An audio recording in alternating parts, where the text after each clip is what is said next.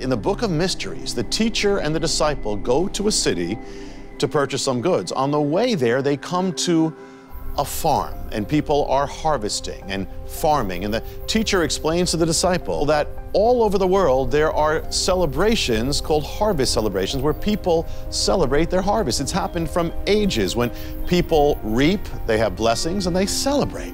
Well, there is something called the mystery harvests and the celebrations of harvests that never exist.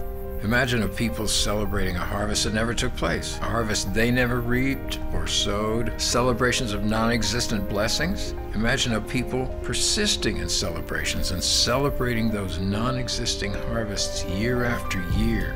It sounds crazy, but it actually happened. It's one of the strangest phenomenon of history. And who are the people? The people are the Jewish people. See, God commanded the Jewish people to celebrate the harvests of the Promised Land. But 2,000 years ago, the land of Israel was destroyed. The Jewish people were scattered to the ends of the earth. There were no more harvests to celebrate, no more grains, no more fruits to be gathered. Yet God commanded them to celebrate. So even though they had no more harvests, they still kept celebrating them anyway. Much of the Hebrew holidays that you hear about are actually linked to the harvest. They're actually celebrations of harvests that don't exist. For instance, Passover, it's the celebration of the spring harvest. Pentecost or Shavuot, celebration of the beginning of the summer harvest. Feast of Tabernacles is the celebration of the autumn harvest. So all these harvests, they're celebrating. Imagine they kept celebrating barley harvest, there's no barley. They celebrated olive harvest, there's no olives. They celebrated vines overflowing with non-existent grapes. It's all crazy, but it happened.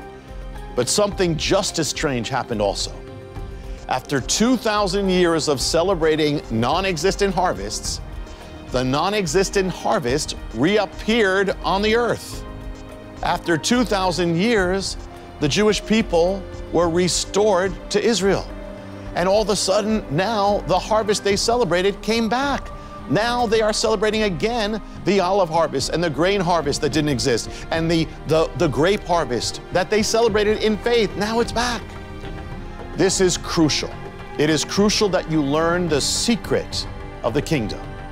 See, the children of this world, people rejoice after seeing their blessings, but the children of the kingdom do the opposite.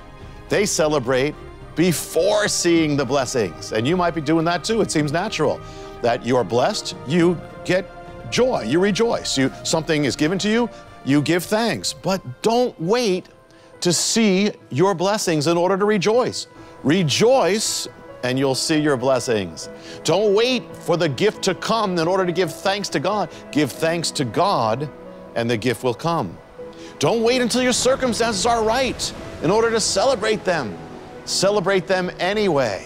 Don't wait even for that victory to be won in your life in order to become victorious. Become victorious, live victoriously anyway, and the victory will be won. Learn the secret of the mystery harvests. Celebrate the blessings you don't yet see. Celebrate the harvest you don't yet have, and you'll have the harvest to celebrate. Remember the children of Israel, when they're waiting, they're at the Red Sea, and they're panicking, but when they got to the other side, they were celebrating and giving thanks. Well, that was great, except God would have had them praise Him anyway before the Red Sea opened. So learn this secret. It's amazing. As Messiah said, when you pray, give thanks anyway, and you will receive. So live not naturally anymore, my friend. Live supernaturally and start celebrating your non-existent harvest. Messiah said, I am the bread of life.